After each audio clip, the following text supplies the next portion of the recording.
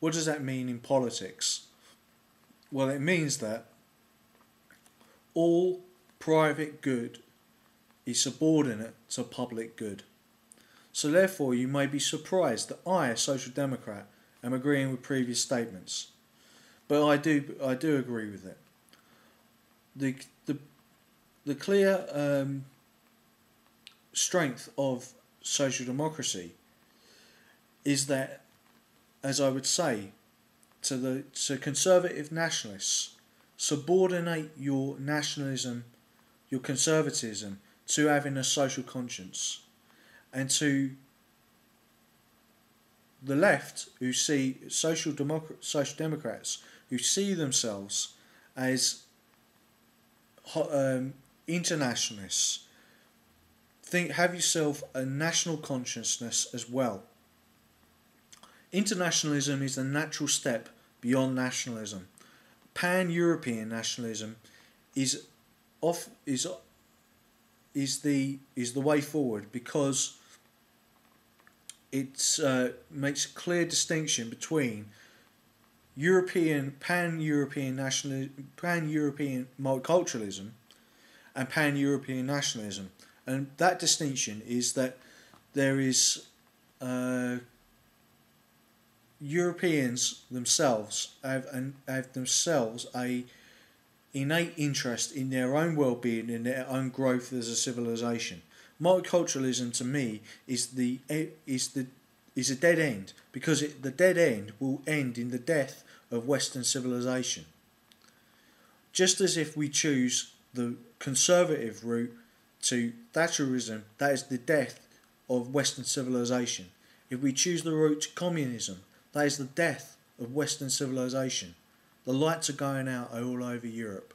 The lights are going out all over Europe because of multiculturalism. Social democracy, however, will work whether there is a mixed race economy or a homogeneous economy. Social democracy will work, but it can only work when there is good capital to work with, and that means education in terms of human capital. It's very important that we see that the European peoples do have a competitive advantage over those of Africa, Asia, or even North America, or even South America, and even Japan. We must have self-confidence in this. We must drive forward educational programs and work programs to give our people the ability to expand, to grow, to progress. Now, as I said before, the state must intervene in some cases to get rid of waste and inefficiencies caused by the market, which lead to unobtainable surplus. Surpluses which are created but yet are too expensive for those people within the market to all obtain. Thus it's a barrier to entry into the market. Thus some people within a market will be barred from entry because of price. Does price have a utility? Well, if price is only a signal to the various actors within and agents within a market, but if price is not correct, then its utility, its ability to function as a signal, is very low. And thus the government must be able to adjust prices to get to the better utility. So therefore I'm again saying a social democratic viewpoint there. Why did social democracy and pan-European nationalism not meld before as they have in the EU? Well, before, nationalism did get in the way because of so-called jingoism. The conservative nationalism of the past was jingoistic. We had the money, we had the guns, we can destroy them. By jingo, we can do it. That's to paraphrase Rudyard Kipling's poem. What we must do is overcome this conservative streak within in nationalism and come to an agreement that the national interest has primacy over economics. Economics is a science, but it is a dismal science.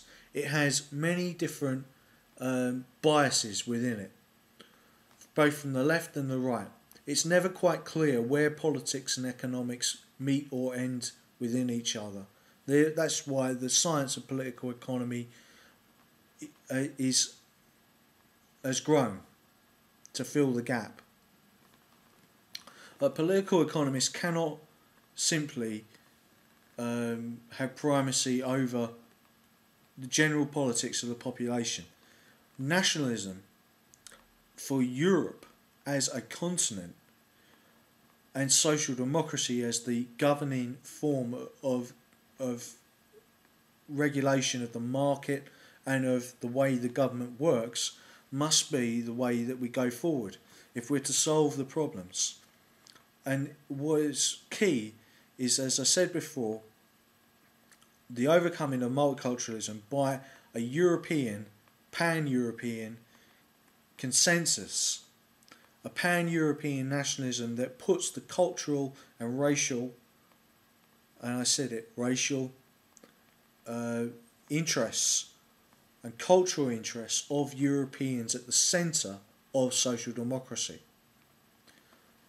That will include obviously North America, Australia, New Zealand, Canada, to eventually get to the point where I said in my other video, the Westmark, to have a single Western civilization, a single Western currency, single Western government. So to take us through from the road to that, we will need a bit of nationalism within social democracy. And however unpleasant that may seem to social democrats who are multiculturalists, well, you will just have to go hang. Because that route is the route to the end of Western civilization. But social democracy with a